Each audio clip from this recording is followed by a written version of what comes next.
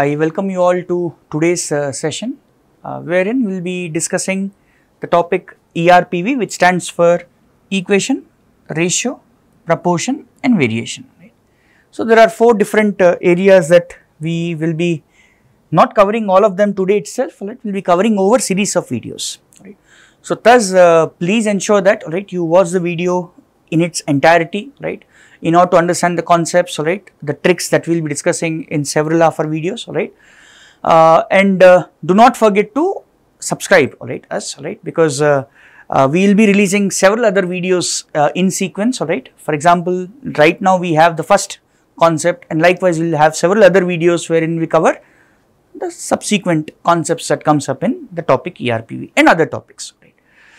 Also, for greater learning, please ensure that you visit our nearest center, closest to you, particularly if you are interested in cracking CAT or any other competitive exam, please go there, check what courses are running, and which course would be suited for you, because these days the skills that we are going to learn in this video will be useful in almost all the exams that you have to come across, So, just keep that in mind, and we at Time, we are the national leaders, with respect to the CAT aspirants, particularly, and we had always had the highest number of audited results, highest number of call getters, final converts, so just remember that, and let's get started with the session today. So, in today's class, in today's video, I would like to keep it very, very light, since it's the very first topic that we have. The topic is simple equations.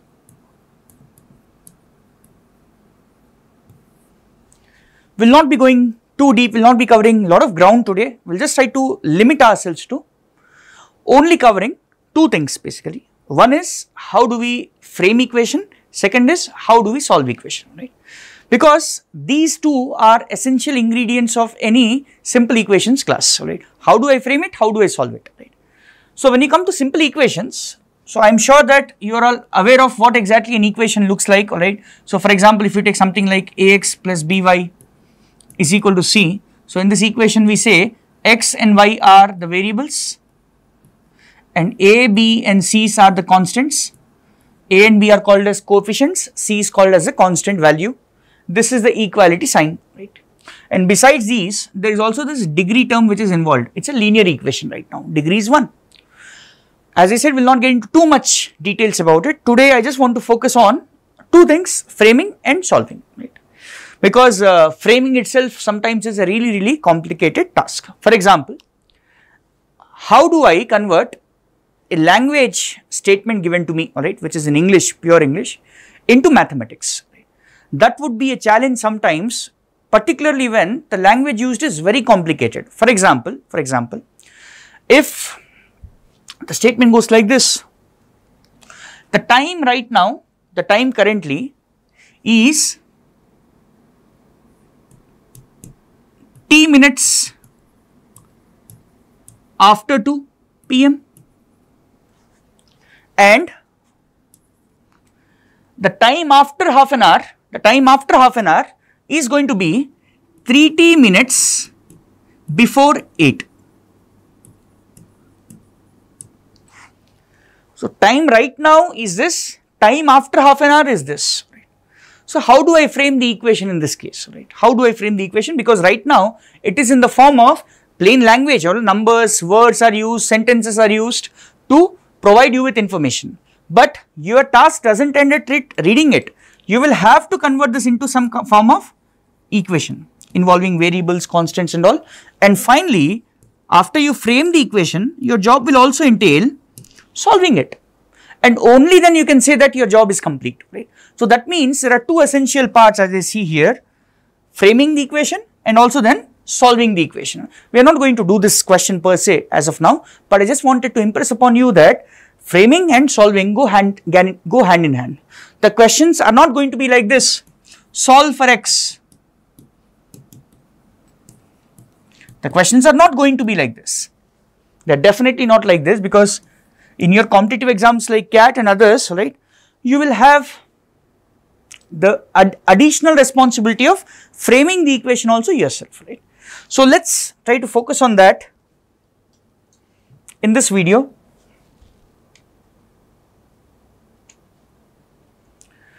And let us start by taking up this particular question. What I would suggest you all to do is pause the video at this moment, try out this question yourself, take 1 or 2 minutes time, try it out and then resume watching the video. But here in the video, I'll just continue with the discussion.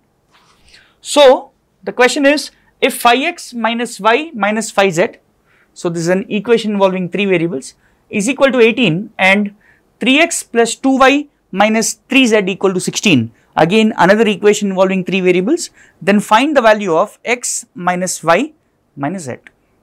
Please understand, he is not asking you to find the value of x or y or z. He is asking you to find a combination of the variables x minus y minus z, he says. Now, looking at the equations and the way in which they are structured, can we write the first equation as 5 into x minus z, I am taking 5 common, minus y is 18, and second equation again can I take 3 common, is 16. Now let us do one more thing, let us call this x minus z as some other variable k. So this equation changes to 5k minus y equal to 18 and this will be 3k plus 2y equal to 16.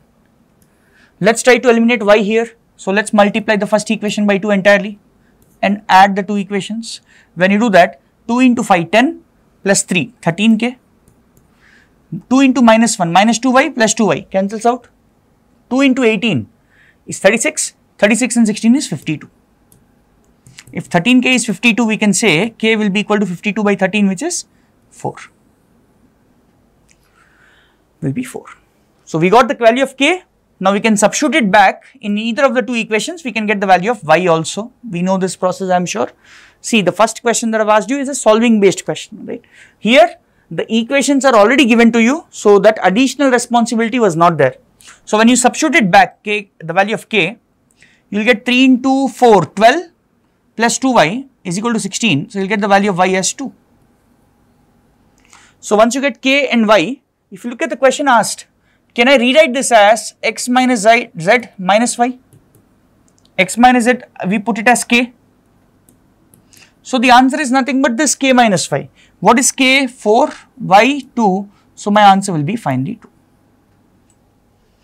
So the answer for x minus y minus z will be 2, right? So basically the question that we have taken up here involved of course solving of the variables, but please understand we cannot solve for the value of each variable individually. We cannot find x or y or z.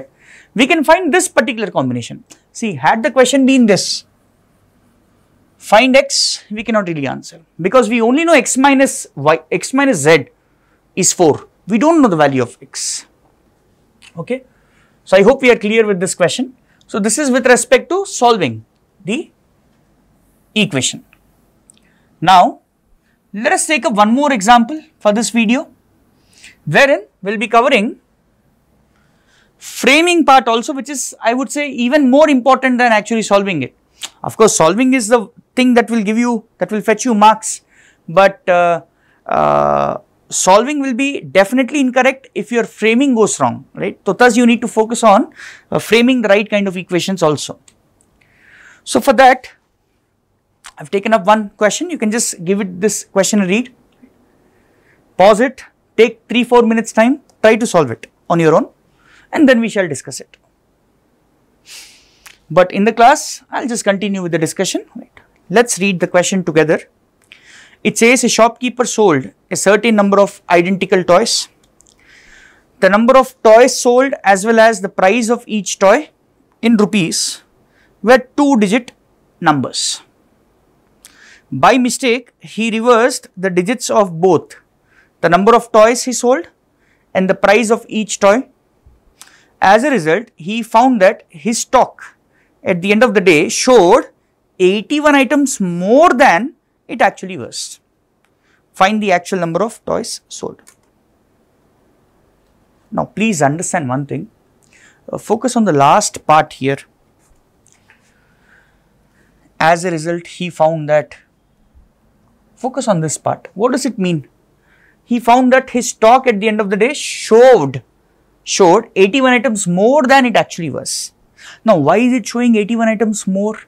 Why is there a mistake? Because his inputs were wrong. Because somewhere in the question it said the sales were reported as reverse digits. For example, if the sales was 27, he wrote it as 72. Or vice versa. If the sales was 72, he wrote it as 27, right? So, he made a mistake there. On account of that mistake, alright, this error is also creeping in, right? The system is showing 81 items more, whereas there are no extra items. So, what do we infer from this is, so to better understand it, let's make use of this numbers. Please notice, let us say at the start of the day, the shopkeeper had 100 toys, right? During the day, he sold some, let's say, I'm just taking a random number, let's say some 63 toys. He sold 63 toys. So, that means the stock at the end of the day should have shown how much? 100 minus 63 sold, 37 still remaining in stock. This is what should have actually been shown on the computer. But what's happening? He made a mistake here. So, instead of reporting 63 sales, he is reporting 36 sales. So, if it is 33, can I say the stock left in the go down still will be 100 minus 36, which is 64. So, as you can see, the stock is showing more items than what it actually is. Actually, there are only 37 toys, but the stock due to this error is showing 64 items. How many items more? It is showing 64 minus 37, 27 more. And why is this difference of 27? Because your sales, you have reported it as 27 less. It was 63, you have reported as 36, 27 less. Thus, your stock is showing 27 more. So, the point I want you all to understand is, whatever is the difference in the stock shown is same as the difference in the sales reported and the actual sales. The value that you report to the system and the actual sales that is happening. Difference between these two is same as difference between these two. I hope that is also clear. So, after this point is clear, I would like to enter the question that we have here, right? He says that the number of toys sold was a 2-digit number. So, let's say the actual toys sold was some XY, a 2-digit number. So, that means what will be reported sales? It's going to be YX. And as we have seen already, difference between the stock shown, for example, he says he found that his stock at the end of the day showed 81 items more than what it actually was. Can I say that 81 should be nothing but difference between these two? And if the stock is showing 81 more, that means, can I say the actual sales should have been higher than the reported sales? For example, actual sales we took it as 63, if you remember the example, but we reported it as 36. So, basically we are saying that, oh, I have sold 27 items less. Thus, the stock will show 27 items more.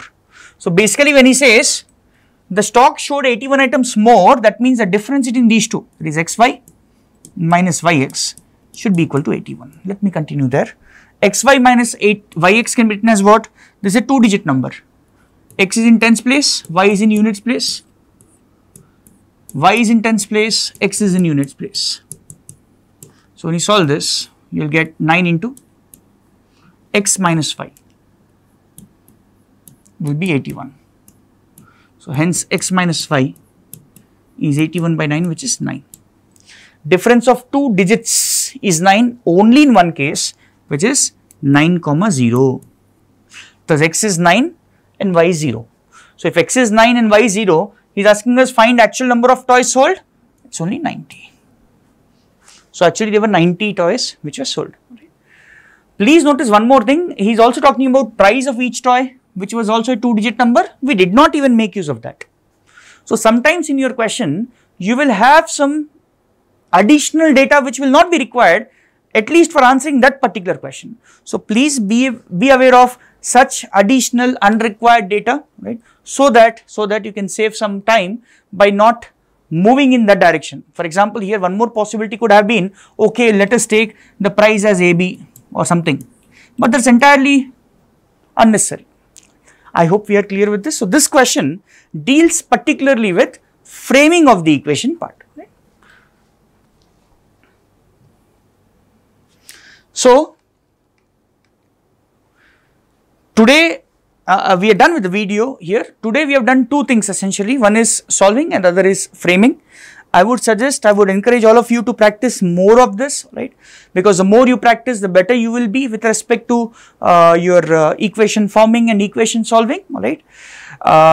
Please, again, I would like to reiterate, do subscribe, alright, and click on that notification button to get, whenever a new video is released by us, you would be getting a notification, right? So that way you can learn even more, right? Here in these videos of around 15-20 minutes, we'll try to cover the basic concepts, right, and we'll try to cover some tricks also as we progress with the course, right. On that note, let me end the session here.